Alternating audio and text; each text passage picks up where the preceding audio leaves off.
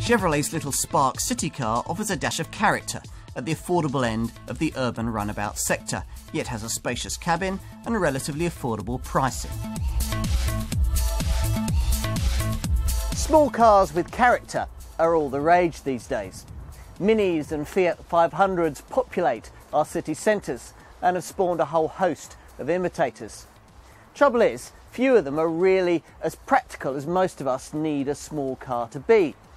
5 doors, for example, would be a start, decent rear seat leg space, and a sensibly affordable asking price would be another bonus. So what if one manufacturer could bring you a sensibly packaged, affordably priced little car that still had its own cheeky sense of style? Well, that's exactly what Chevrolet claimed to have done with this model, the Spark. Here's a brand keen to reinvent itself away from public perception that varies between thoughts of gas-guzzling American monsters and the cheap Korean rebadged Daewoo's that Chevy was largely stuck with selling in the years after it relaunched itself on the British market back in 2005. Now, the most successful of these was the old Daewoo Matiz, and this Spark represents Chevrolet's attempt to repackage its practical virtues in a more modern, trendier design. To make sure of universal acceptance, the stylists even produced 3 concept cars and conducted a public internet vote to determine which people liked best. Here's the result.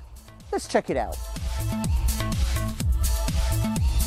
This is a slightly bigger car than the Chevy Matiz it replaced, so it's not quite as nippy through the tiny gaps, the ridiculously tight multi-storey car parks and the width restrictors of urban life.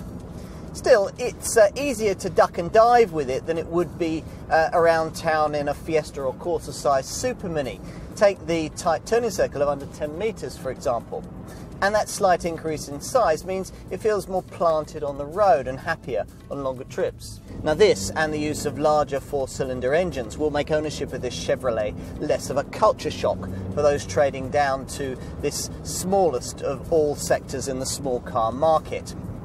2 engines are on offer, a 67 brake horsepower 1 litre and an 80 brake horsepower 1.2 litre power plant. And though neither offer the last word in either speed or refinement, they'll probably be quite acceptable for the needs of most buyers. Now I've got the 1.2 litre variant here, a model capable of trimming the rather leisurely 15.5 second 0 to 60 sprint time that you get in the entry-level 1 litre, down to a much more acceptable 12.1 seconds. That's quite an improvement, given the 1.2 litres power increase of just 13 brake horsepower. Unusually for a modern little car, this one doesn't have electrically assisted power steering with its engine efficiency benefits, but that does at least mean that the Spark steers more naturally and with a bit more feeling than some of its contemporaries. Not that you'll be tempted to throw this car around when the going gets twisty. The suspension is tuned for urban comfort rather than B-road bumpiness. Further city boons include a smoothly positive gear change and the useful option of things like rear parking sensors, which together with the wheel at each corner stance make this an easy car to park. And so to style. This isn't the cheapest city car you can buy, so perceived trendiness will be an important selling feature. Whether this Chevy has it is a subjective judgment, of course, but it certainly makes direct Korean rivals from Hyundai and Kia look rather dull. The signature styling feature is this jagged lightning bolt cut into the flanks, which in turn sparks off a riot of bulges, creases and boldly styled lights, culminating in this deeply sculpted concave bonnet. So yes, you'll get noticed. In terms of size, this car is edging up towards Fiesta and Corsa Super Mini territory without actually quite getting there, instead contenting itself with a small but significant 75mm length advantage over its Hyundai i10 arch rival. As to how Chevrolet's designers have used those extra millimetres, well, you find out once you take a seat in the back.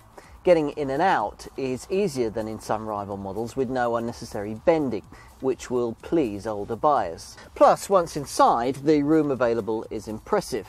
There aren't many city cars that can seat 4 6-foot adults in reasonable comfort over a journey of decent length, but thanks to its tall, upright packaging and relatively lengthy wheelbase, This Spark is one of them.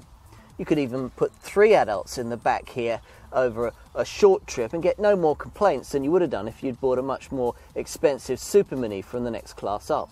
In their laudable efforts to achieve this, Chevy's penmen have nicked a few litres of boot space, so the offered 170 litre volume can be bettered by most rivals.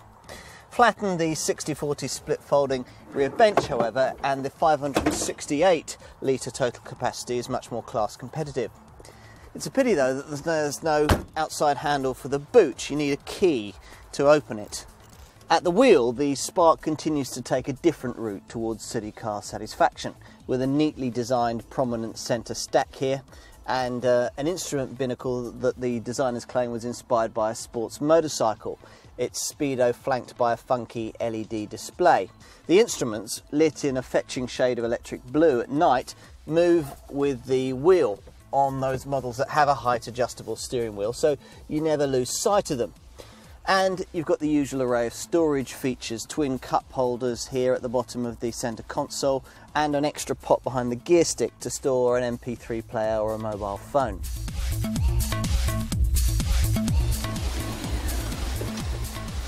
Now, list pricing suggests that you'll be paying somewhere in the £8,000 to £10,000 bracket for your Chevrolet Spark. You could save around £1,000 on that bottom figure by going for the basic entry-level 1 litre variant, but it's so sparsely equipped that I'd advise against it. Go for a reasonably trimmed model, and there's the option for another £300 of going for the 1.2 litre engine, which seems a reasonable choice. At that level though, you might also want to consider paying £1,000 more for a comparably engined version of Chevrolet's Aveo Super Mini, which is slightly larger. As for rivals, well, the most obvious ones are Korean. Spark 1 litre customers could also consider a Kia Picanto, priced fairly comparably to the Chevy except in baseline form, where it offers more equipment but feebler power. Spark 1.2 litre buyers might also consider a Hyundai i10, which could save you as much as £1,000 on the Chevy, but offers a little less power and a lot less style. As for city cars from the big name brands, well, they either offer you only 3 doors, like Renault's Twingo or Ford's KA, or cost a lot more, step forward Vauxhall's Aguila. Whether you choose 1 litre or 1.2 litre petrol power, you should find your Spark to be reasonably well equipped, providing you avoid the entry-level version, which has the front, side and curtain airbags and driver's seat height adjustment that you get across the rest of the range, but doesn't even include a CD player or a height adjustable steering wheel. That apart, all Spark models come with features like remote central locking, air conditioning, electric front windows and a CD player. ESP stability control is only optional, however. Now, running costs are obviously crucial for any city car, and the Spark's compact petrol engines should deliver the goods. Interestingly, it makes no difference whether you choose the 1 litre or the 1.2. Both return the same 55.4 miles to the gallon on the combined cycle and 119 grams per kilometre of CO2.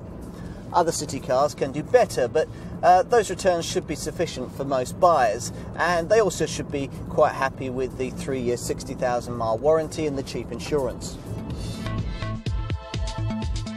You'd be forgiven for looking at the small car market and concluding that stylish and trendy always spells expensive and impractical. Chevrolet Spark isn't the last word in compact automotive fashion, but it is cheeky enough to make other compact urban runabouts look rather plain and dull.